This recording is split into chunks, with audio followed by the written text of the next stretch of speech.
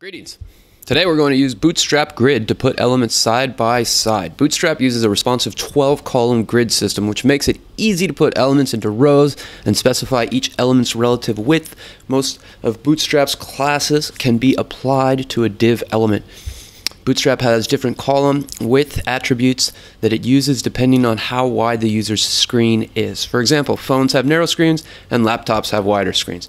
Take, for example, Bootstrap's column -md -star class. Here MD means medium and the star is a number specifying how many columns wide the element should be. In this case, the column width of an element on a medium-sized screen such as a laptop is being specified. In the cat photo app, what we're building will use call XS and then star, where XS means extra small, like a extra small mobile phone screen. Then star is the number of columns specifying how many columns wide the element should be. So column XS, and then the star is going to be a number between 1 and 12 because we've got 12 columns.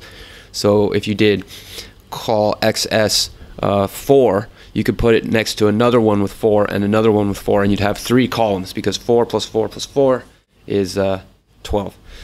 So put the like, info, and delete buttons side by side, nesting all 3 of them within the div class row element, and then each of them with a div class element XS4. Oh, cool. We're actually going to do that. The row class is applied to a div, and the buttons themselves can be nested within it. Okay, great. This is a super useful tutorial. This is the kind of thing that you're going to run into all the time as a front-end web developer. They're like, okay, I want these buttons to be on one row. So what do we need to do? Well, first we need to make this a class. We need to make it, we're going to put all of these within a div of row. Now, I think, yeah, and then we want to we want to tab this out. Some people make the mistake of not tabbing things out, and I think it makes their code look sloppy and terrible. So let's not do that. What does the row do specifically? Okay, yeah, look at the way that what happens to the buttons. When we add the row, it makes it so that they fill this whole space here. So now what we want to do is add them each to their own class, which is equal to a column. And on extra small screens, it's going to be number 4. So we close the div here, and now our first button is in that position. You'll notice that it takes up 1/3 of this space. And so now we're just going to do this to each element. Oops. Okay, number 2 is complete. And we'll do it to the third one. And this, once we do it to the third one, it fills the space properly. And I indent this. And yeah, the indentation, you'll notice in all my tutorials I'm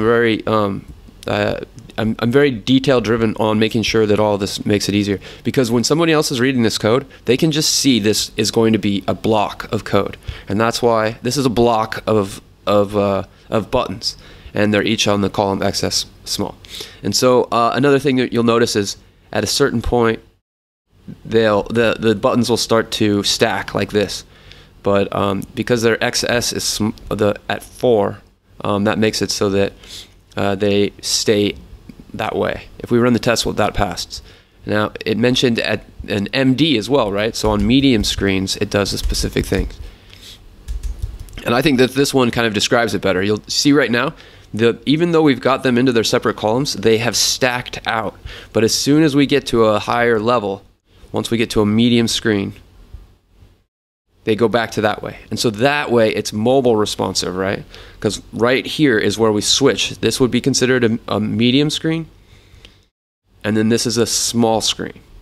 And so the selectors cause it to automatically do that, and this is called being mobile friendly.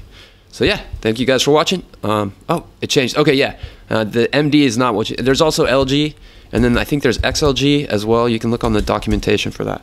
But for this exercise, we want to make it extra small. And then we run the test and that pass. Great. Hope you guys enjoy this one, and we'll see you in the next lesson.